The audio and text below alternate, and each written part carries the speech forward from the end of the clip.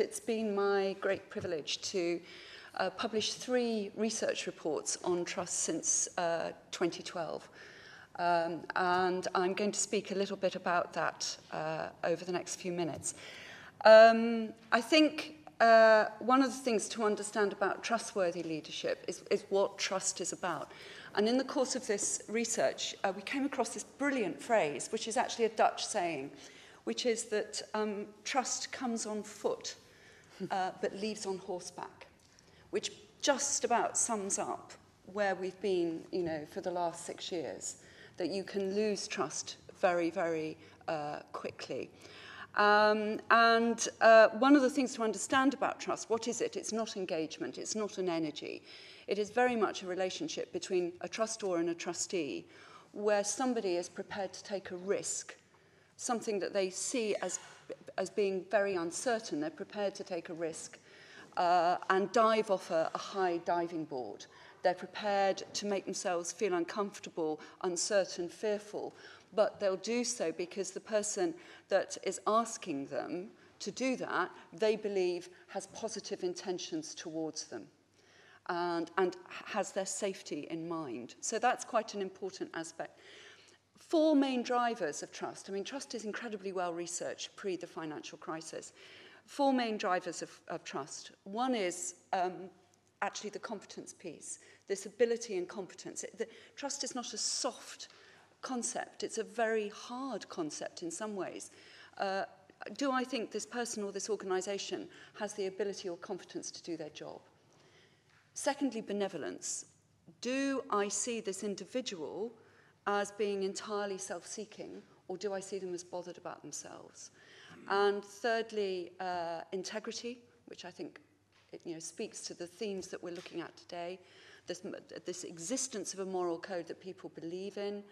And fourthly, predictability and consistency. So one of the phrases I use in the latest report, which we launched a couple of weeks ago, is you can't Twitter your way to trust.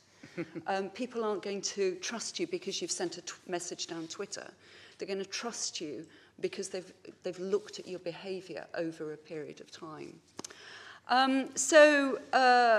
We've been studying 22 different organisations, public sector organisations, national government departments, private sector organisations.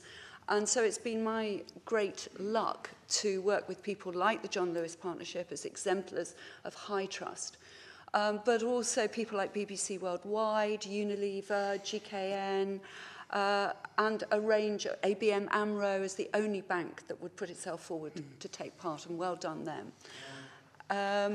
And so we've been studying what's been going on for them since the crisis.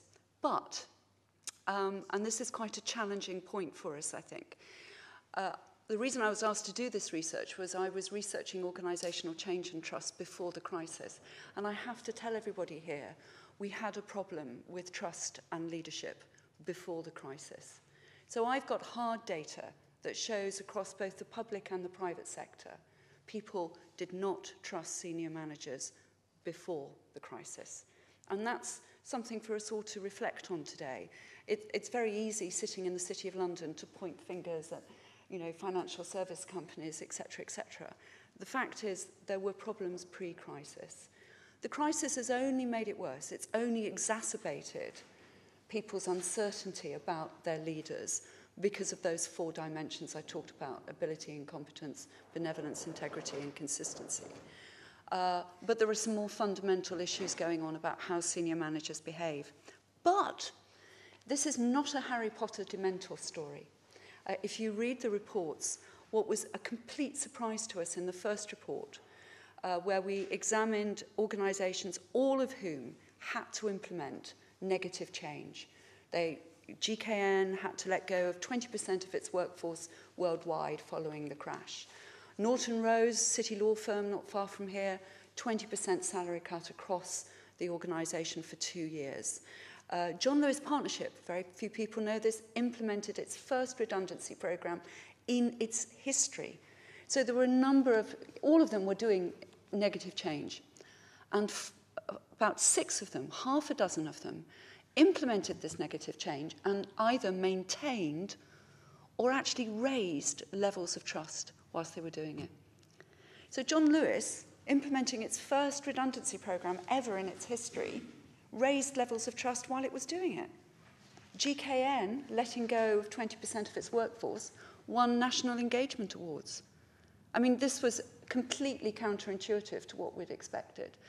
And so the second and third report really speaks to some of what Baroness J was talking about. Because in the second and third report, we were so surprised by this that we set about trying to understand where had these leaders come from. Were they born and nurtured in the family and had just got an integrity about them that shone through?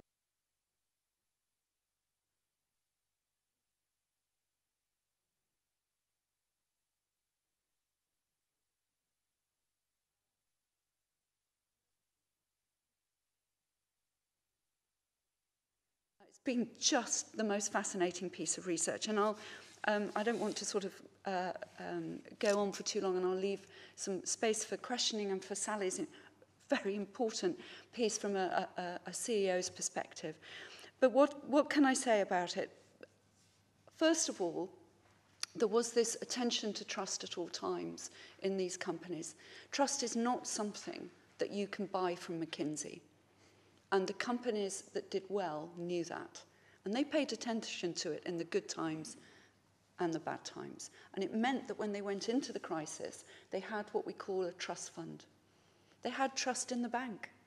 And whilst people in John Lewis said to me, I didn't like the idea of people being made redundant, but I heard the message from Andy Street from a position of high trust in him. So first of all, there's a trust fund. Secondly, is this leadership as service? That all of them had this characteristic that they were there to serve the business or the national government department or the local authority. That this very old-fashioned view that actually it was a privilege to serve and that with that service came responsibility.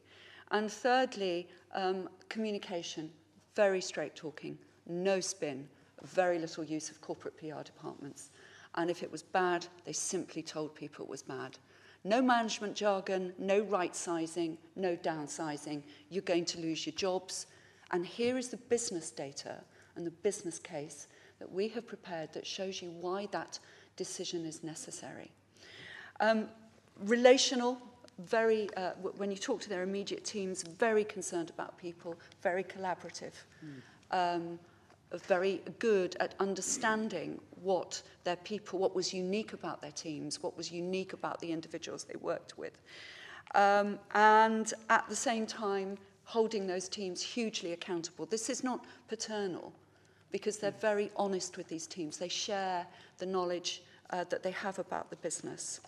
And the result is that they give to these people at the point when they ask them to dive off the diving board, to take this risk. They have inculcated into their teams and their organisations a sense of safety, a sense of inclusion, that you are all in this together, and also an enormous sense of pride. So people have a pride in these organisations and working for these leaders. And there's much more that I can say, except one thing: they weren't superheroes. All of them were flawed. All of them were human, and all of them were very vulnerable, and they shared that vulnerability. So it's a very different kind of leadership from the superhero astronaut sort of thing. Thank you very much.